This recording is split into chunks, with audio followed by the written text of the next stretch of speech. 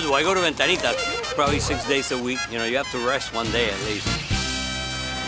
It really is the cornerstone of being social here in Miami. This is where all these cultures mix. 9 a.m., Café Cubano comes around. 12 o'clock, Café Cubano comes around. 3 p.m., Café Cubano comes around. Miami runs on Café Cubano.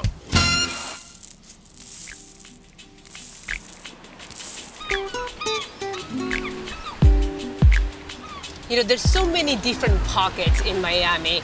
The first thing that comes to mind is Ocean Drive, right? I mean, Miami Beach really stole for so many years, you know, the spotlight.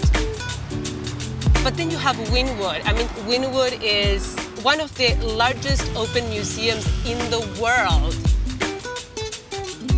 Think about the design district and the public art installations that you find there. Even the parking lot is a piece of art. When you want to really absorb what Miami culture is all about, you will find it in the hearts of the people that have been in the neighborhood since the 60s.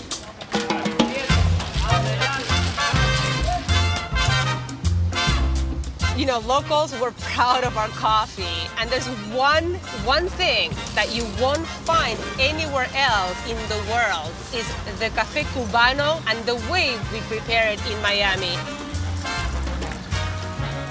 A Cubano, or colada, is just a shot of coffee, much like a shot of espresso, with a lot of sugar. You know, they stir the coffee very, very fast. A good colada is the one that has a foam that people think, oh, that's milk. It's just because that person who made the coffee knows what they're doing. So a ventanita is an open window, and they serve through the window. In Little Havana, there's 2 ventanitas for Café Cubano per block. You pay less than $1 for a Café Cubano in Miami. Supermarkets, laundromats, everywhere. I mean, it is really part of the culture. I will say the magic of Café Cubano is that it opens the conversation. Cuban coffee, it's meant to be shared. If you're pouring a Café Cubano, you're inviting other folks to come and talk to you. Everyone knows that when you go to La Ventana, you're gonna get coffee, you're gonna have a nice conversation, whether it be with your friend, a colleague, a potential client, your girlfriend that you haven't seen since high school. Oh my God, I can't believe I just saw you here. You know, growing up in Miami, it just becomes part of the thing to do. Es un rito cultural para nosotros, específicamente los cubanos. Y en Miami se resuelven todos los problemas del mundo y de política, especialmente aquí en esta quinita. Versailles, it's a landmark for this city. It taught many other places the importance of keeping the tradition alive, and they do it so well. I can tell the perfection of the coffee, you know, just by the foam. Yeah. La espumita. La espumita, Yes, right? yeah, It's like yeah. we bow to the espumita. We know it's a good Café Cubano when it's the espumita. You know, Yeah. I'm always super curious. Tell me about the hardcore clients that come throughout the years. Why are they so in love with Versailles? We have a large group of our customers, or people have been coming to Versailles since we opened. There's people that come to La Ventanita every single day. Parents would come here, the grandparents come here, now they come here. A lot of people left Cuba, and this has become kind of like their second home.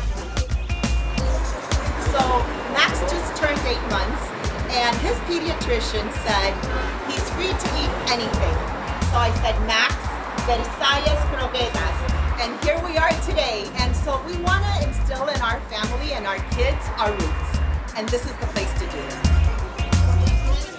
Everybody loves the ladies of Yes. the ventanitas, right? It's Everyone like, has their favorite lady, they're famous.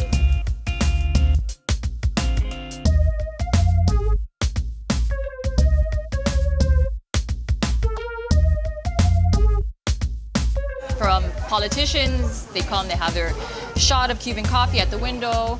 The Ventanitas just become a part, really, of Miami. My grandfather had cafes and restaurants in Cuba, and when he got here, he started working, selling restaurant equipment. He convinced the owner of the company, look, there's an influx of Cubans that are coming to Miami. This is the coffee we drink. I think it would be a good idea. And the guy said, okay, well, you handle that side of the business and, you know, let's see how it goes. And my grandfather just went around opening up these little windows, and they've kind of just taken off. And now you can't go anywhere in Miami without finding a ventanita. You know, hopefully we'll be around for another 50 years, and hopefully one day we'll be able to open up a Versailles and a free Cuba. But, you know, just kind of continue on with our recipes, our traditions, our food, our coffee for the city, for the community. Salud with the best. Cheers. Buen provecho. Gracias. I mean, Café Cubano runs the city all day long. At 3:05, everybody in Miami at the offices are like, who's going for the colada? You'll find a Café Cubano, you know, at 3 o'clock in the morning, when all the bars and everything is closed, there's gonna be a ventanita open for sure. You're not going to find the ventanitas and the Café Cubano that you find in Miami anywhere else. It's what makes Miami so different from other cities.